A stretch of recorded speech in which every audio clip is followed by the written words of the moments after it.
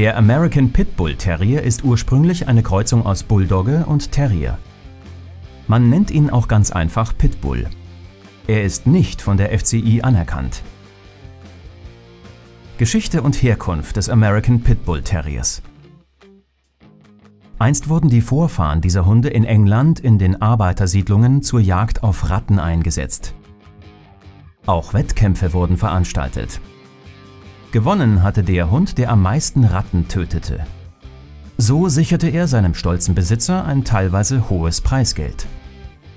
Bis man Tierkämpfe 1835 generell verbot, traten die damals Bull and Terrier genannten Hunde in den Arenen auch gegeneinander an. Auswanderer nahmen die Hunde mit in die USA, wo man bis heute illegale Hundekämpfe veranstaltet.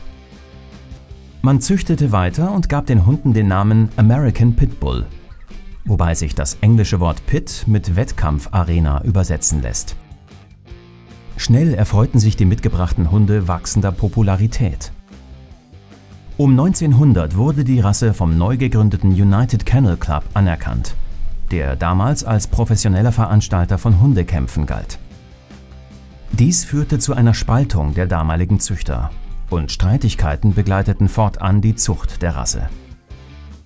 Während ein Teil Wert auf gute Kampfeigenschaften des Hundes legte, favorisierte der andere Teil die Zucht eines friedlichen Hundes mit guter Eignung als Familienhund.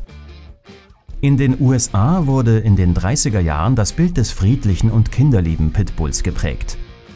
So spielte in der Kinoserie Die kleinen Strolche ein Pitbull namens Pet the Pup Seelentröster und Spielkamerad der Kinder. Um sich von der Szene der unseriösen Kampfhundzüchter abzugrenzen, nannte man die Hunde fortan American Staffordshire Terrier. Diese wurden 1936 vom American Kennel Club und später von der FCI anerkannt, während die Züchter der scharfen Version keinen Wert auf eine Anerkennung legten, ihre Hunde weiter American Pit Bull Terrier nannten und die Veranstaltung illegaler Hundekämpfe fortsetzten. Erscheinungsbild des American Pit Bull Terriers. Rüden erreichen eine Widerristhöhe zwischen 46 und 53 cm, während Hündinnen mit 43 bis 51 cm etwas kleiner sind. Das Gewicht liegt je nach Geschlecht zwischen 13 und 27 Kilogramm. Er kann bis zu 12 Jahre alt werden. Das kurze, dichte und glänzende Fell darf nach United Kennel Club Standard alle Farben und Zeichnungen außer Merle aufweisen. Auch blaue Augen sind nicht zulässig. Das Aussehen der Hunde kann sehr unterschiedlich sein, da als erstes Züchtungsziel ursprünglich eine hohe Kampfbereitschaft stand. Hunde, die Menschen attackierten, wurden als sogenannte Man-Biter von der Zucht ausgeschlossen. Wesen und Charakter des American Pit Bull Terriers. Stammt der Hund von einem seriösen Züchter, der Wesensmerkmale wie eine erhöhte Kampfbereitschaft in seiner Zucht unterbindet, geht von dem Vierbeiner bei guter Sozialisierung keine Gefahr aus. Im Gegenteil. Der intelligente und kräftige Hund ist seinem Rudelführer gegenüber bei konsequenter Erziehung treu ergeben, gutmütig, liebt Kinder und besitzt für gewöhnlich eine hohe Reizschwelle.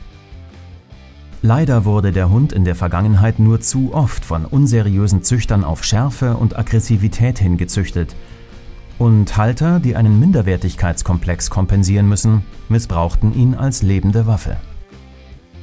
Grundsätzlich kann eine falsche Zucht und Sozialisation aber Hunde jeder Rasse zu potenziell aggressiven Hunden machen. Es gibt Studien, die zu dem Ergebnis kommen, dass vom Pitbull keine rassespezifische Aggressivität ausgeht. Da die Zuchtstandards bei dieser Rasse aber nach wie vor unklar sind und somit immer wieder genetisch bedingt Hunde mit hohem Aggressionspotenzial auch illegal ihren Weg nach Deutschland finden können, sollte man bei Erwerb und Haltung dieser Rasse äußerst vorsichtig und kein Hundeanfänger sein. Zudem unterliegt die Haltung der Hunde in nahezu allen Bundesländern strengen Auflagen. Während er als Wachhund weniger geeignet ist, kann man ihn gut als Rettungshund einsetzen. Auch als Spürhund für Sprengstoff oder Rauschgift eignet er sich. Auslauf und Pflege des American Pit Bull Terriers. Der Pitbull will, genau wie andere Hunde, sowohl mental als auch körperlich gefordert werden. Er liebt Apportierspiele und Hundesportarten wie Flyball, Obedience oder Agility. Gelegentlich treten bei dieser Rasse eine Schilddrüsenunterfunktion und der sogenannte graue Star, eine Trübung der Augenlinse auf. Hohe Temperaturen mag der Pitbull nicht besonders. Das Fell ist pflegeleicht. Regelmäßiges Bürsten genügt.